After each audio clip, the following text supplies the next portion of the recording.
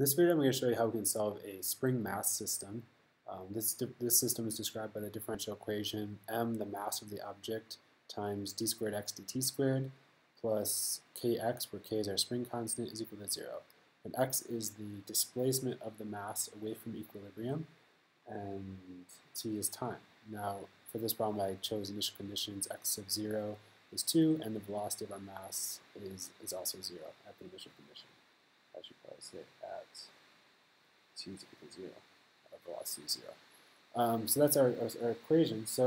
And to solve this, it's a second-order equation. We're actually going to reduce it down to a system of two first-order equations that we can solve. So it highlights how we can solve the higher-order equations and how we can help solve system equations in one example.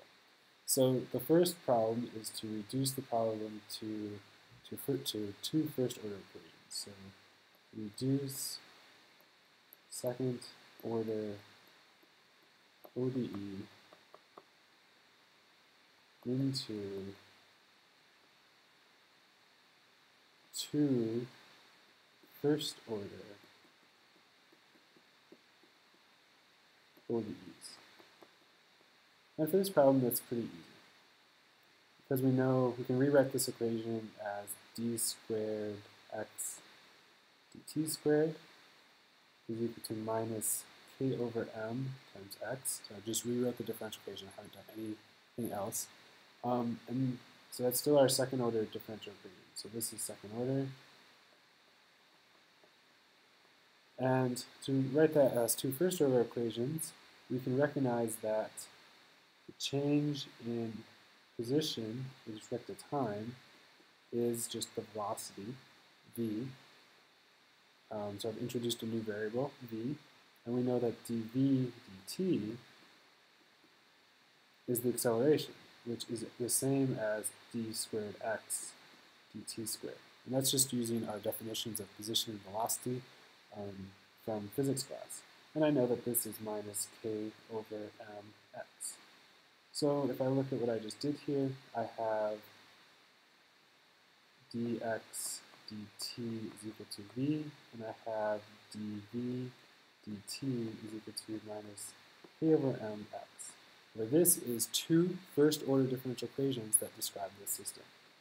So I've reduced the problem to what we need. So this is two first-order ODEs.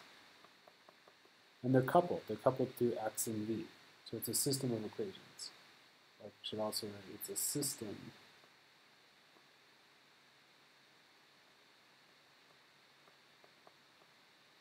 of two ODEs.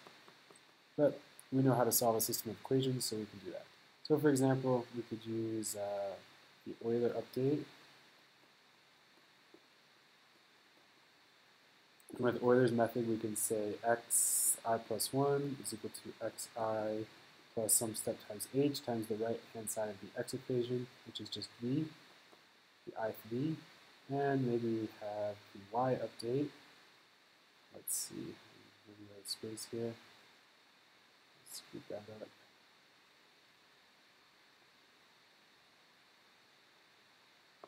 And let's see, our y update, sorry, v I plus 1 is equal to vi plus h times the right-hand side of that equation, which is minus k over m times xi. Now, those are the updates for the dependent variables. We also have the update for the independent variable. So, for example, we still have the update equation for time, which is our independent variable for this equation. So we have t I plus 1 is equal to ti plus h. So those three equations, the equation for t, x, and v, where this is the independent variable, and x and v are the dependent variables. And I'm stressing that because usually, well, a lot of the examples, x is our independent variable and y is our dependent variable. Sorry, I was really confusing. Usually we solve equations that have dy dx is equal to something. Here we have dx dt is equal to v. So x is kind of switch spots. So that's why I'm stressing it. But that's how we can reduce a second-order equation into two first-order equations.